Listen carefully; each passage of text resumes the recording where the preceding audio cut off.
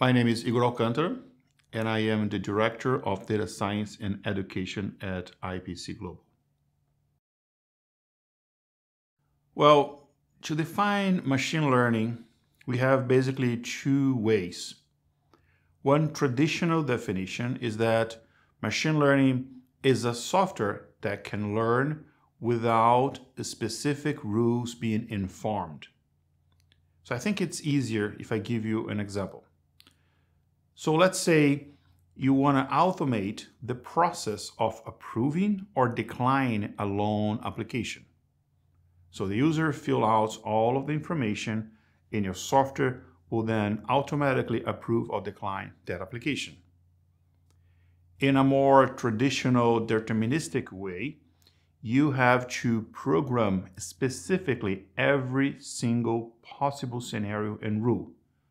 So let's say if the person earns this minimal amount of money per month or year, has this minimal credit score, and is married, not married, has kids, no kids. So there's a lot of rules you have to program specifically. Now, in a machine learning way, you don't have to program the rules.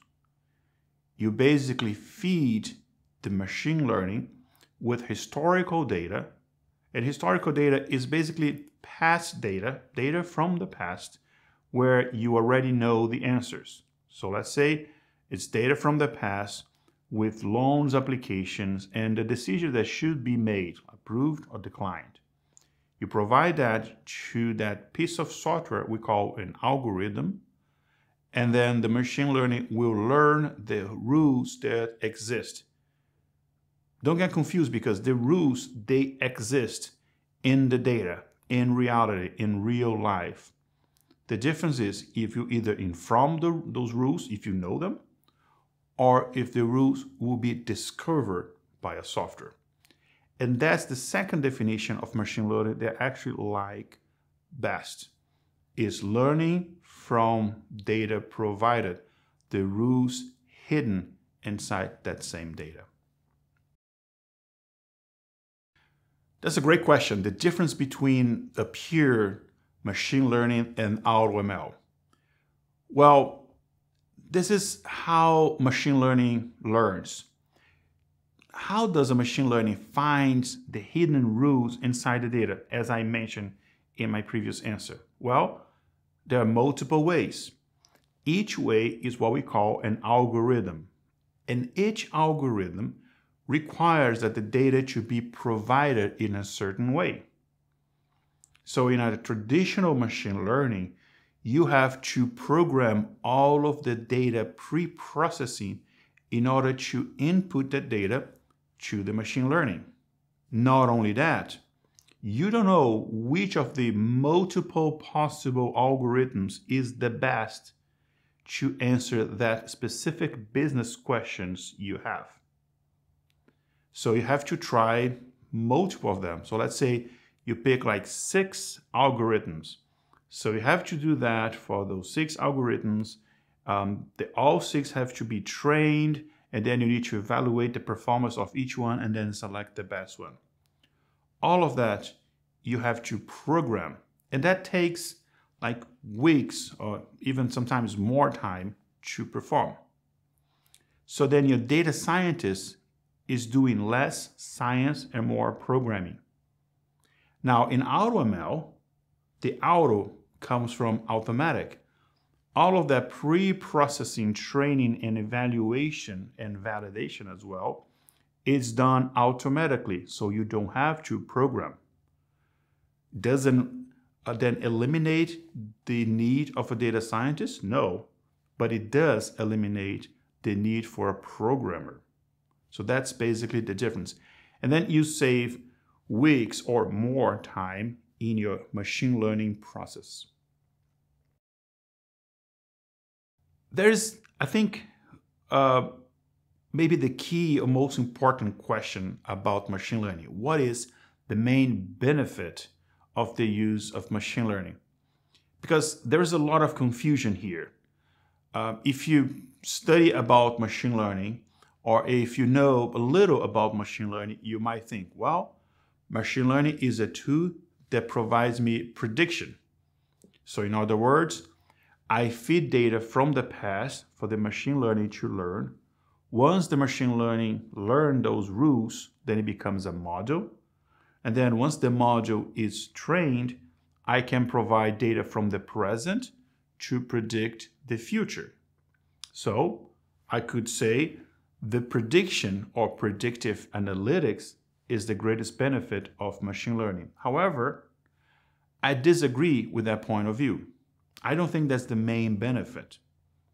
Because a lot of companies, when they see prediction, they think, well, that's not for me. That's for other companies, bigger companies, or more data mature companies. That's not for me. However, if we go back to one of my previous answers, when I explain how machine learning learns, then we get the real benefit.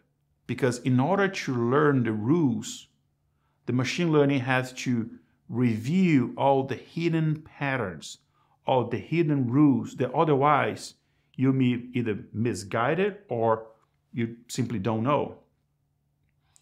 So to summarize and answer your question, the greatest benefit of machine learning is actually not the what, the prediction, is the why.